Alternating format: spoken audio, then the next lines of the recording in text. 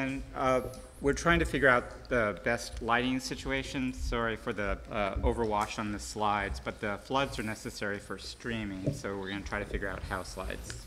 Does that work? This one. Okay. Perfect. Yeah, it's okay. We're here.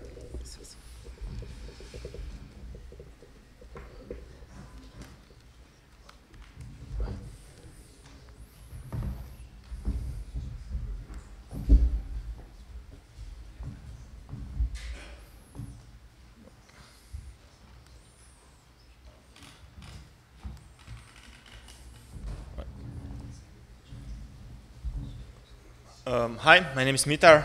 I'm a PhD student at UC Berkeley, and I'm working on a project called PeerLibrary. Just to give us a bit context what I will be talking, I will just present a few ideas about it. So it's an online platform and community to facilitate the global conversations on academic literature. The idea is very simple, a nice interface where you can search academic literature, you find the results, and then you can annotate that, discuss that with others, and so on. And that's my research. Question of my research is, okay, and that's where it's available. So a question of my research is how to build nice user interfaces around collaboration, around reading. That's what my PhD is about.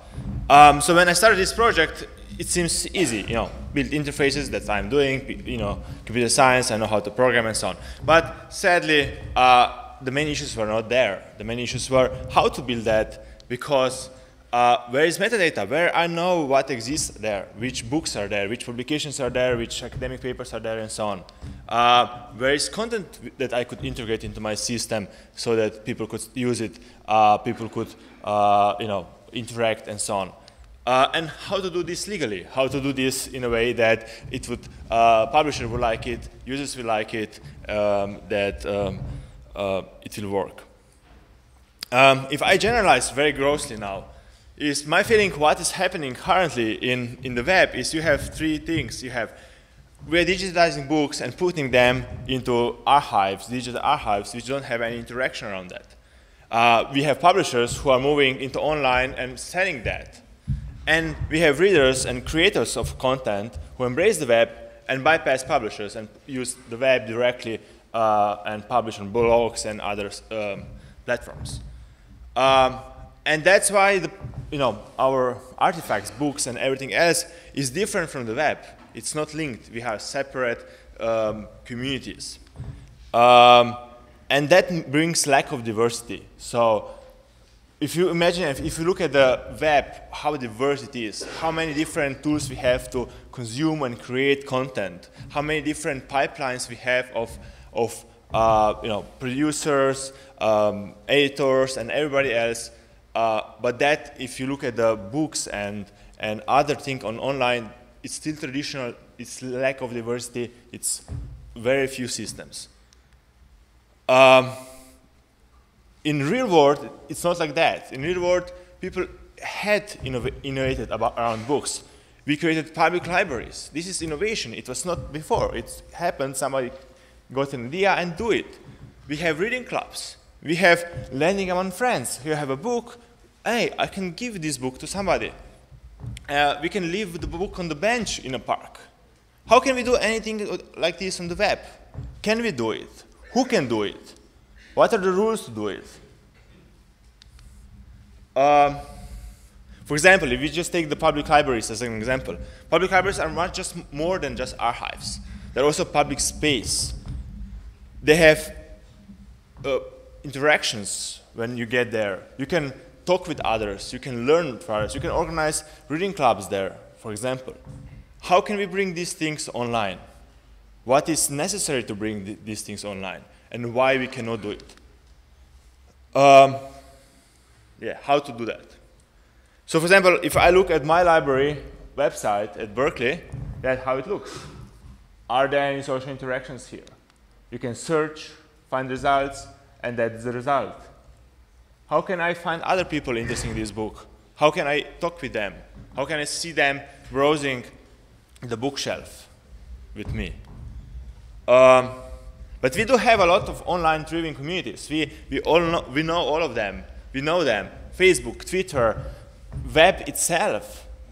Why we cannot bridge these two things together? Why we have still just digitized versions of all things without really have communities and all those things we have on the web? So why we cannot click with one click, share, like, poke, whatever we do with online things, why we cannot do this with books? Who is, where is the gap? And this lack of diversity is bad. It's bad for everyone. It's bad for users. It's bad for publishers. It's bad for everybody. Because it's not just about a book. It's not that we have a book which is entity. It is about social interactions around the book. That's what made books so popular. Why we are reading them. We can discuss them. We can share them. We can bring them around. How can we bring this to the web? And this happens everywhere in the physical world. In schools, in libraries, among friends, in a bar. Books can be anywhere. You can find them anywhere. You can use them anywhere, except on the web. So how many social interactions you know or use around the digital books? You can buy them. You can read them on your computer. Maybe sometimes you can comment, and that's it. That's one social interaction you're familiar maybe with. You want to buy them, you get paywalls. So you're even prevented from social interactions with things you want to do.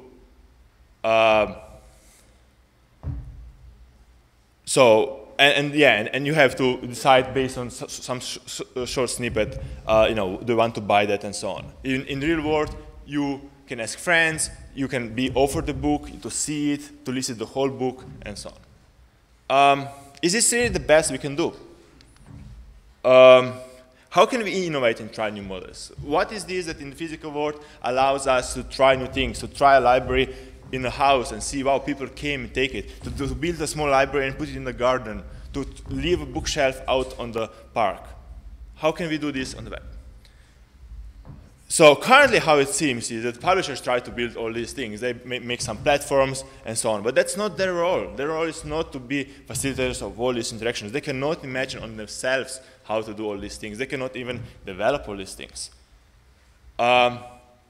And we have people who can do it themselves. We can people who can imagine things we cannot imagine. That's the beauty of diversity, beauty of human race, I would say. And that's what's missing. How to enable people to find these new ways. How can they find them, like them? How can they poke them? And what is missing is APIs. That's what is on the web. Before we talked about standards. What we're missing here is APIs. That's what publishers don't provide, don't want to provide. And that's why we cannot build around that. I'm like innovator, I'm a programmer. I would like to build upon that. If I want to build on Twitter and Facebook, they provide me API and I can play with that. There are many differences for a developer as me. I can go to Facebook or Twitter, I can register on an app, start using API and build something tomorrow. If I try to do this today with publisher, I will spend probably 6 months at least negotiating the terms, contracts and so on, and that even before I even have a company to start. How can I do this with publisher, with every publisher on the world? I cannot, because I don't even have a company. I have just an idea, what would I like try to try, but I cannot do anything. And then none of us can learn, is this idea good, and then try to maybe put it on market and so on. So how can we try new things if it's so hard to even start? And the web allowed that. The web allowed easy start. You can make a website easily. How can we do this around books? So we should be publisher as a platform. That's the solution. Publishers should provide platforms to build upon.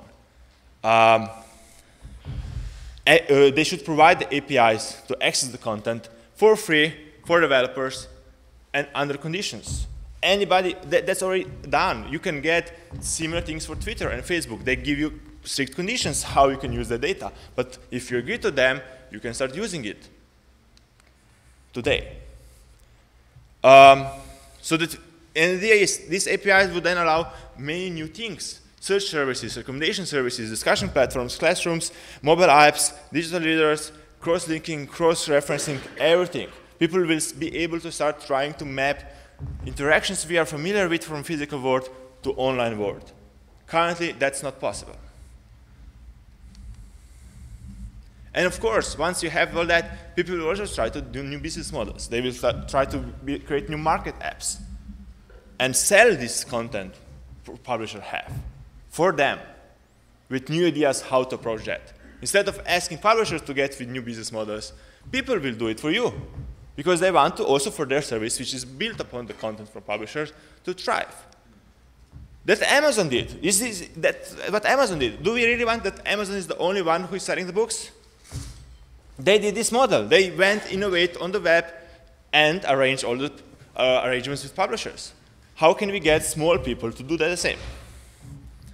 Again, it's not about the book, it's around social interactions around the book. If we manage to map those social interactions to the web, then we will succeed as a community, as everybody, from readers, creators, publishers. Thank you.